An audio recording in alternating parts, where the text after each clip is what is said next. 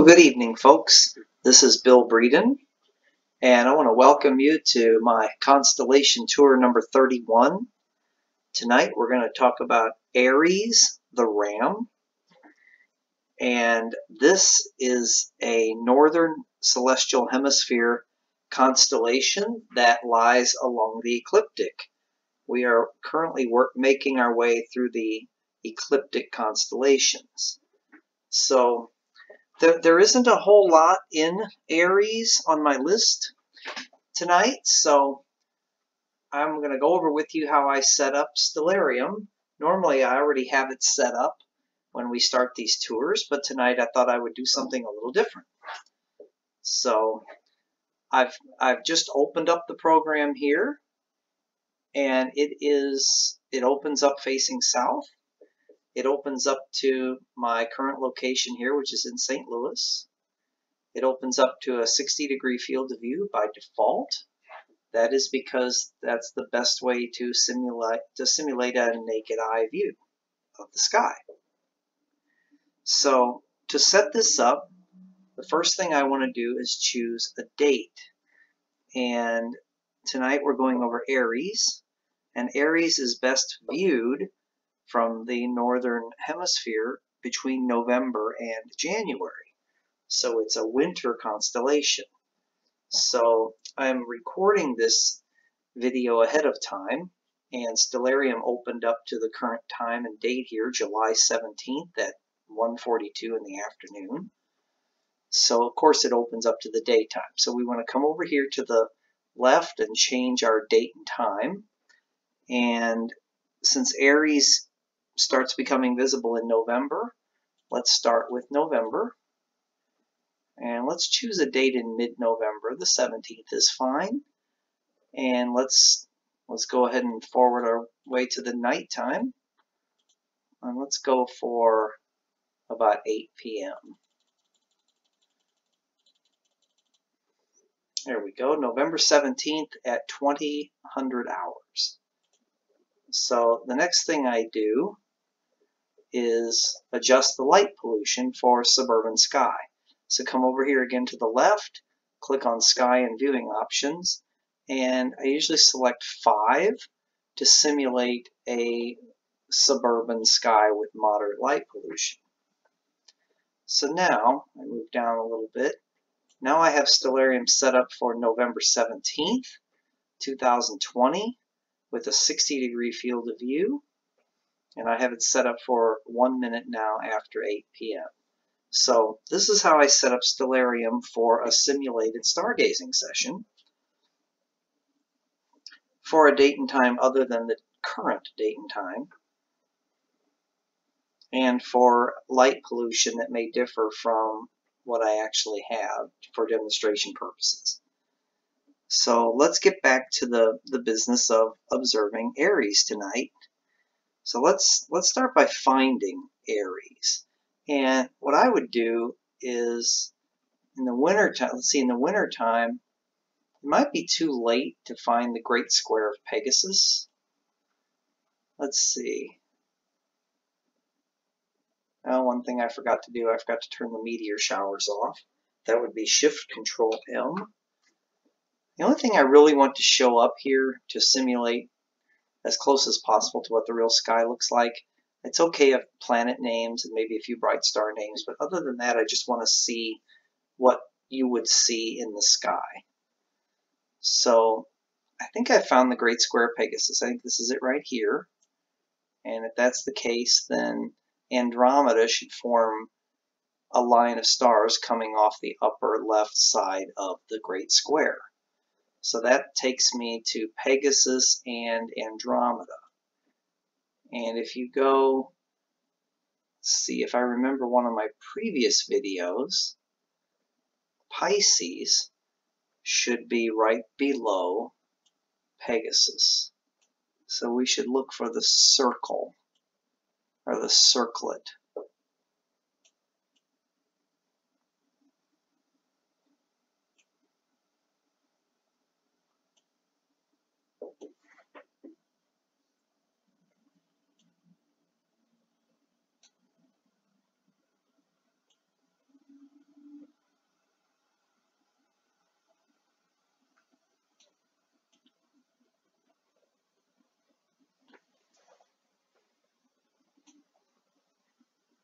Do you see the circlet? Is this it right here? Let's cheat. Yeah, this is the circlet right here. Okay, so we have Pisces starts there, goes in a V pattern, and comes back up this way. So finding Aries is tricky because it's a small, faint constellation. So what you want to do is find Pisces, as hard as that is, and Pisces is going to be to the right of Aries, and then Taurus is going to be to the left of Aries. So Aries is going to be between Pisces and Taurus. Now the best way to find Taurus is to look for the bright star Aldebaran and the Pleiades. So this is Taurus over here, and this is Pisces over here. So Aries is in this part of the sky right here. Let's have a look at our constellation lines.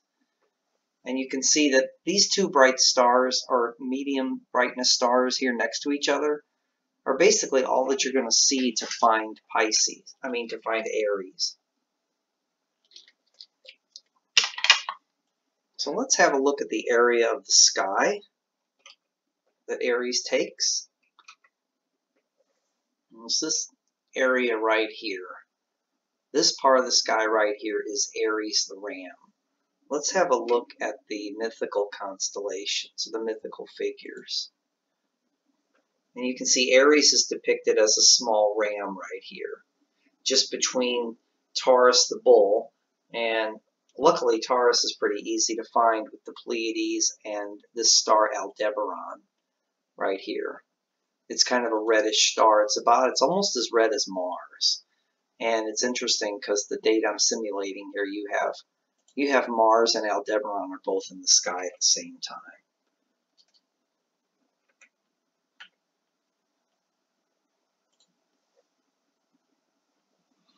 Okay, so now that we have found Aries, the ram, I'll show you here the line of the ecliptic. And as you can see, the ecliptic here, that shows you the path that the sun follows through the sky. So after the sun leaves Pisces on April 18th each year, the sun will cross into Aries and travel across Aries between April 18th and May 14th every year. And then on May 14th, it crosses the border into Taurus. So there's the ecliptic right here, which tells you that also the moon and planets will also appear in this general area of the sky anytime they pass through Aries.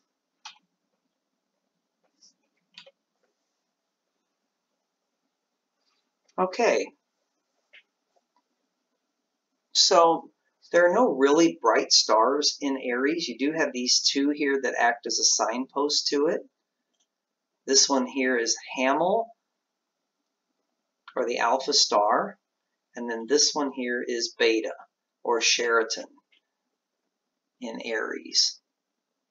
So it looks like Stellarium is indicating that Beta is a double star.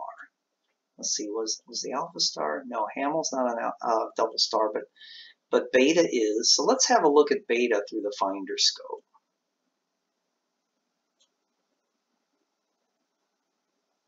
And it doesn't seem to split at this magnification. Let's see what an eyepiece does for us. And through a 13mm Nagler, it's not splitting. I didn't have it on my list, so it might be a difficult one to split. Let's try it manually. No, this is a tough one to split. It must be really, really tight. I mean, you can try it, but it may not be an easy one to split. Okay, let's go to a dark site. Let's make it dark. And for this, I'll change the light pollution level. In my videos, I'm using 2. I could use 1. I think 1 is darker than most of us can get to as far as dark skies. So I err on the side of being conservative with this, and I use a 2 for a dark site. This may even be darker than most of us have access to, but it's certainly more doable than a 1 level.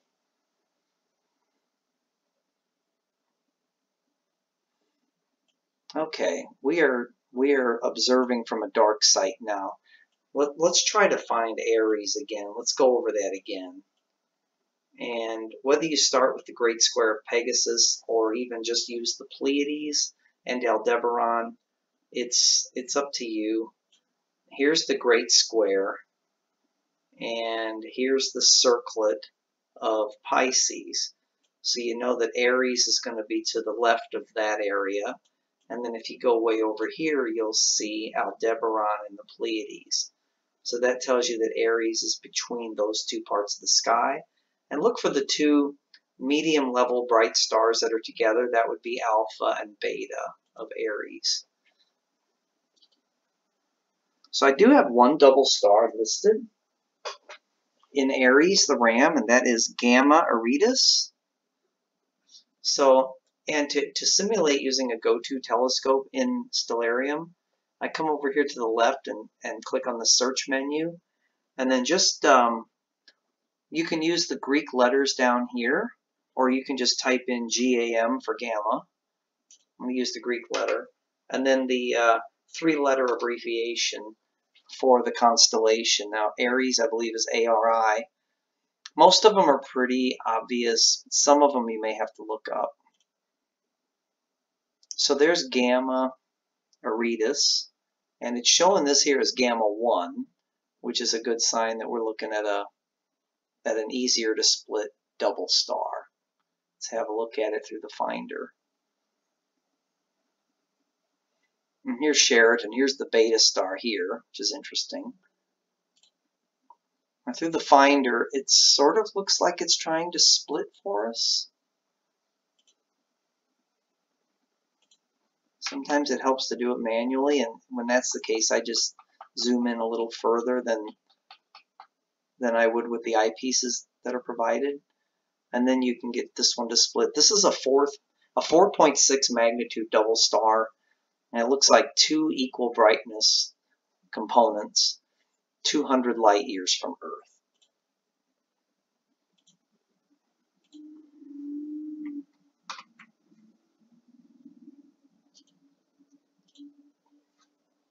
Okay, and then I'll turn our boundaries back on and just give you a view of Aries again, the part of the sky that encompasses Aries. And this concludes the constellation tour for Aries the Ram. Good night and good seeing.